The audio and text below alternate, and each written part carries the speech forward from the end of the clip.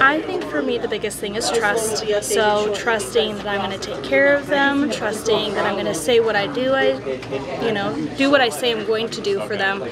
You know, I have to be honest about something. What's that? Whenever you show me your screen with my loads on it, I act like I know what I'm looking at, but I don't. It's okay.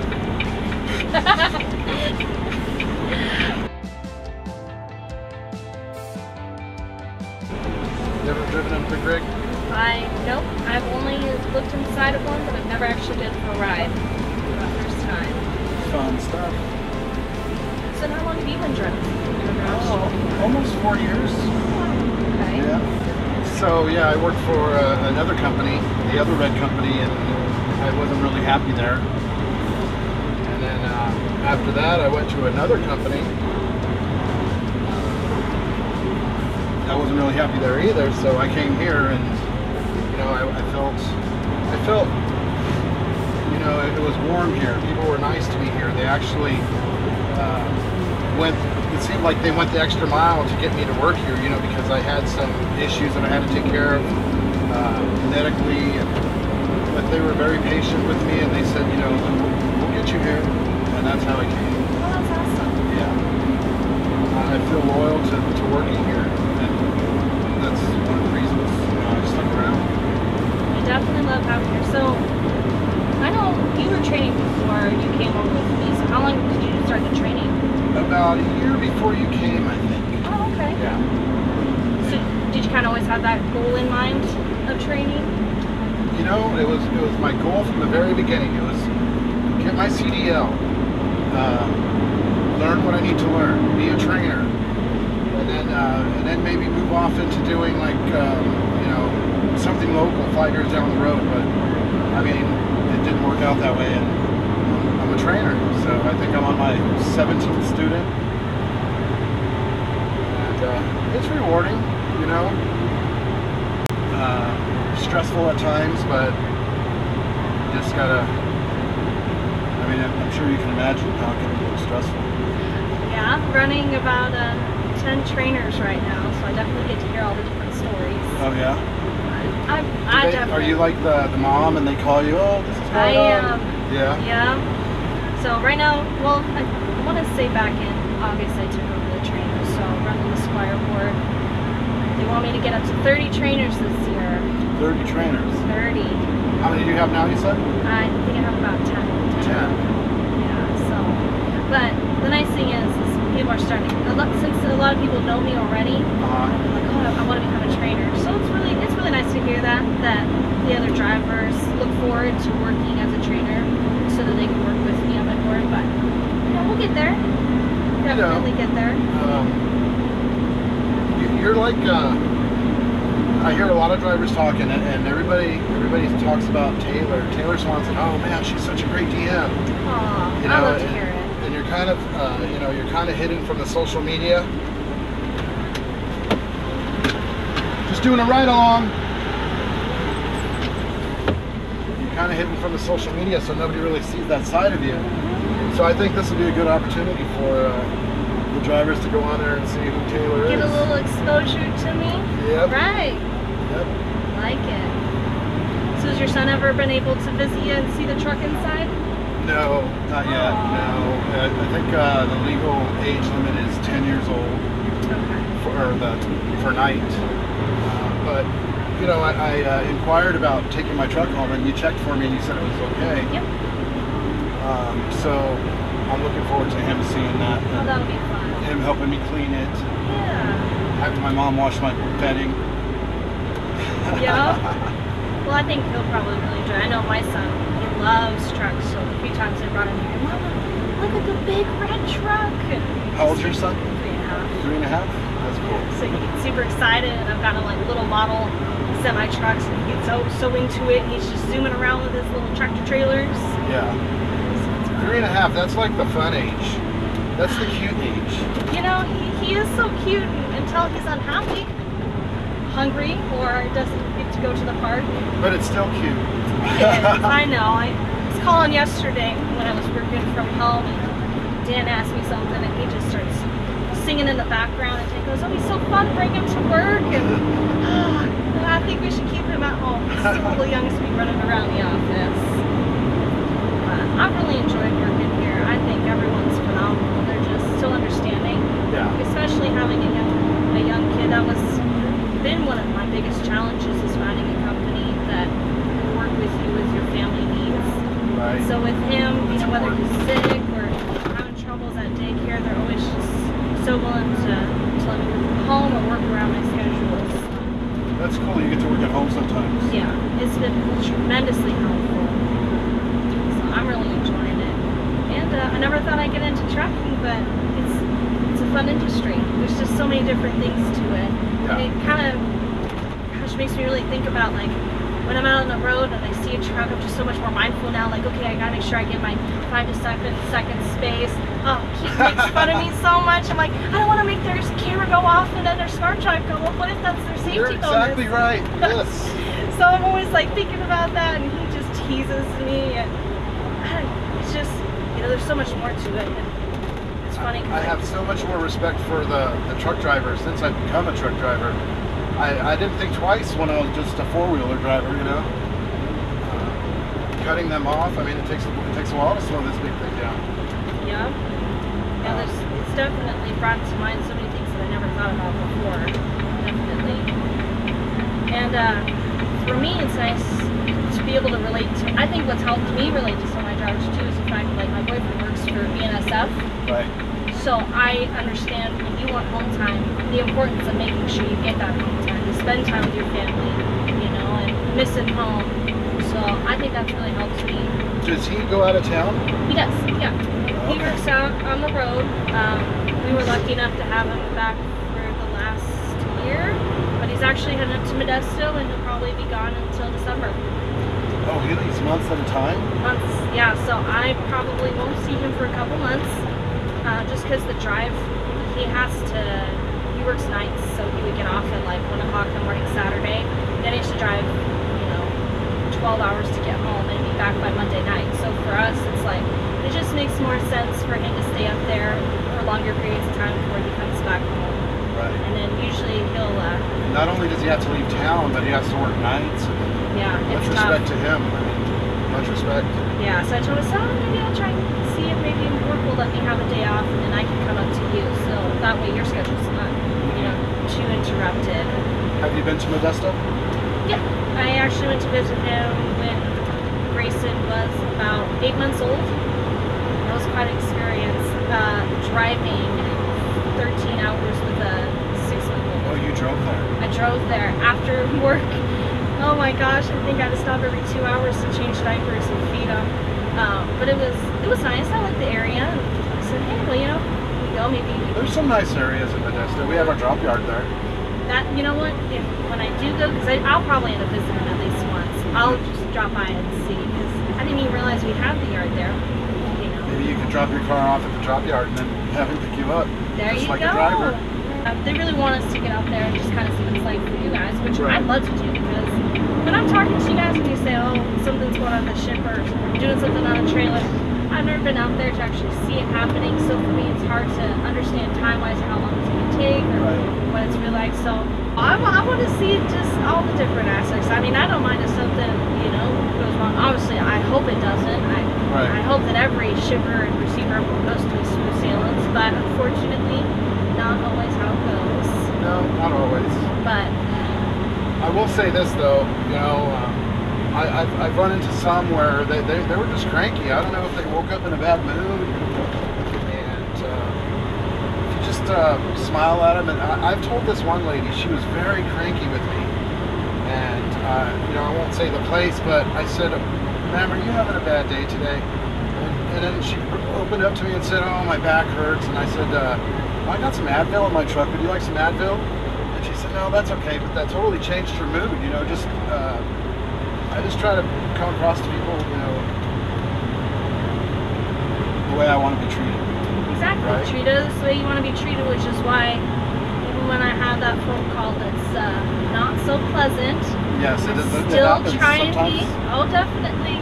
Especially, I think some of my harder conversations are actually with new drivers, the students, when they first come out, because you know, they'll have things that they expected, or you know, that they thought it was going to be right. A and then a B. So just talking through them the situation, what's going on, you know, what it might be like, really when you're out on the road. And so I just always try to be nice, and I feel fortunate enough that even if someone's cussed at me, just gone off, they always call back and they apologize, because they know, you know, it's not my fault. I'm just trying to help them out. So I feel really lucky. All my drivers love me. I think that a lot of the SoCal drivers that I talk to get along with me really well. So yeah. I like talking about all of them. I don't mind if I get to be the first one they talk to every time. Works for me. Then I get to catch up, ask them how things are going. You know, the rumor is that Taylor's not going to be there for that long, and I'm all, what are you talking about? She's too good. She's too good. She's going to get promoted, and we're going to lose her as a DM. Oh man. I have heard little people say things, but if I do go, I will ask that it be with something that has to do with SoCal. I love this team. With SoCal? Yes. Yeah. I love working there. Before you, Ramon Garcia was Dan Peterson. And then before Dan Peterson, Ramon Garcia, but Dan Peterson was only for a short time. And when Ramon got promoted, he would still help me out, you know, if I needed help, if I couldn't get a hold of my GM. So that's what I like about it also, you know, even if they get promoted and you can get a hold of them, you know, they'll help you out. Yeah, definitely. It's a great situation going on. Yeah, I think everyone on the team just works so well together. I know there are drivers that've never been mine that have my cell phone. They'll reach out to me and ask me for help, and I'm just more than happy to help them anytime I can. We're all in this together. I think I've even reached out to you on your day off and you still reply. I try. I definitely try. Grayson watches his YouTube videos and sometimes I can't get to you, but if I hear it going off, he's much better now where I can say, can you pass Mom with the phone? And he'll hand it to me and I can get things done. Isn't YouTube great for the millennials?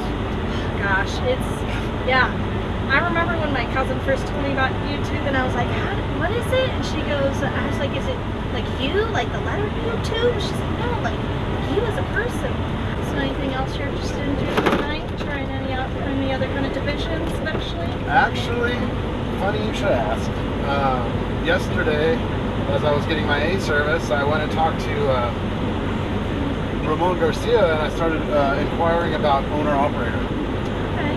So he introduced me to, is it Diana? So. I think.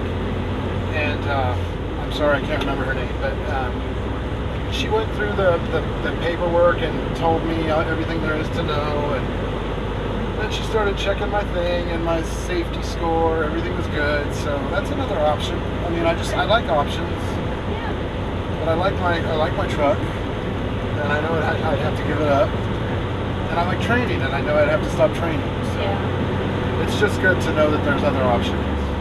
Definitely. You know, but. As far as that goes, hey, look, he works at our work. I forget his name. Yes, he comes in right for. He's out of El Paso. I run into him all the time in El Paso or Phoenix or Fontana. Yeah. I love to hear all the different things that the drivers like. A new driver of mine, he's getting ready. Just passed his road test, just got his paperwork approved. So now we got to get him into a truck. He's like already getting ready. He's like, what kind of things can I bring? And I said, well, you know, people have hot pads, I've heard crock pots, grills. I mean, man, whatever makes you most comfortable in your truck, because you're going to be out there. Like, he wants to be out there basically 365 days a year, going out and seeing the boss. Go for it, you know, but bring what makes you comfortable, because, you know, the last thing you want to do is say, no, you can't bring something to make your food, you know, as long as it's safe, of course. Do you have a lot of drivers that live on their truck and stay out all year? Or? Being that I have the trainers, not as much as before when I had OTR. But I have a couple guys. I have a couple of drivers that are not trainers, and they stay out. They won't quite stay out for more than maybe 2 months, but they'll be out for a while, and then they decide to come home. But it's some of my younger drivers that are more willing to kind of stay out for a little bit longer at a time. Right. Maybe don't have children or a spouse at home. So. I mean, that's the only reason I go home is because of my son. Definitely. Yeah, if I get that. How it ends up working, a lot of guys that ask about the Monday to Friday, and I said, heck yeah, you want to do it? I am more than happy. We'll get you out there, get you back home, make sure you can see your kids. Right. I think when I first met you, you were actually in a terminal, and you had a student with you. And I think they said that you were, that you were going to be my new driver. And what did I say to you? I remember saying something to you. It was last summer and trying to think. I think I remember saying, I like to run. Yes. Dan told me that. Dan said, just keep it moving, keep moving. I want to say, I think at the first load we got you was like Phoenix to Texas. And he's like, don't worry, he'll take it. I know he'll take it. He loves to run it. And yeah, gosh, you could just make things happen. I give you a load, I'll be like, I know Raymond's solid for it. And even when you were sick, I think you kept going. Because I want to say you were sick for about a week, but you still pushed through, and that was awesome. I was like, okay, all right, we're getting to do things. I could say the same about you. You were sick and your voice changed. I was all pissed talking to me, and it was you. And you were still working. I get that work ethic from my mother. My mother was always, she never missed work, and I told my Mom, they said if I take too many days off, I have to clean out my truck. And my mom said, well, good. Don't take any days off. Go to work. But since you've come, it's more of a personal relationship, not outside of the work, but it seems like with me and you have a child and I have a child. So you understand, like, hey, can I get home by this certain time? And you really try to get me home, and I appreciate that.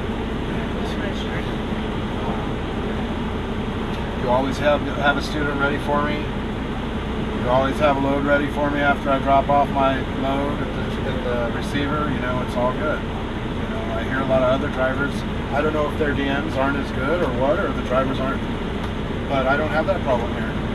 I enjoy where I work. I enjoy SoCal. I enjoy you as my DM. Thank you. I love working with you. You're a great driver, and you're always, even if miss a call, shoot you a text, I know you're going to get back to me right away. And that's what I love. I love that. Unless I'm sleeping.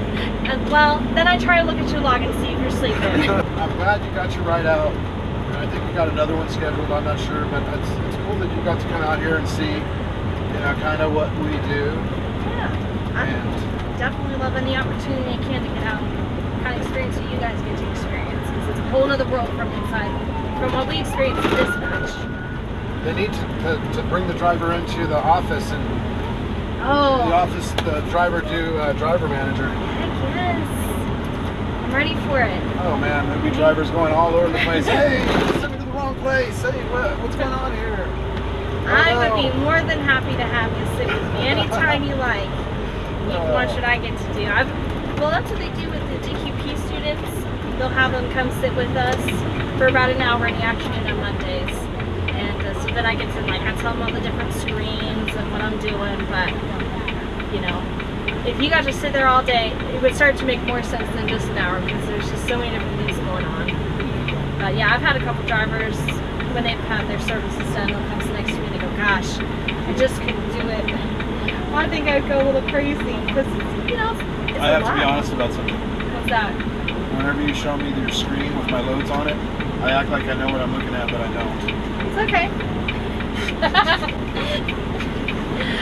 I'm pretty sure you're not the only one. You guys have shown me your load info on your cell phones, and I can't decipher it. I mean, I could if I took the time. Yeah. But the way that it's structured is just so much different than mine. It's structured different. Just got to get used to it. Yeah. You're so funny. I guess when I send screenshots, that doesn't really help. Yeah, you sent me a screenshot of it, and I was looking at it. Well, I try and more or less send it for like the cities, because I know that the times are funny. That's funny. I'm gonna have to start like maybe getting like a little. But you know, that's me. Markup. I'm sure there's a lot of drivers that are a lot more. Well, maybe their DM has pointed out the different things. That might have helped. The first time I looked at that screen, I was like, "What am I looking at? Where is this? Huh? What?" I do have a good driver manager. Even though she's newer, she gets it. She picked up quick on everything. She picked up quick. That's good. She's got a head on her shoulders, and she understands, you know, because she also goes through the same thing of, you know, having a loved one being away from home. So, you know, she gets it, huh? Yeah, she gets it. I think for me the biggest thing is trust. So trusting that I'm going to take care of them, trusting that I'm going to say what I do, do what I say I'm going to do for them. That's a big thing for me with the new guys especially. And then just communication. Don't be afraid to ever tell me anything. You know, whether you think that I'm going to be upset or not going to be upset, the biggest thing is just making sure you tell me so that I can take care of the problems. That's what I'm here to do.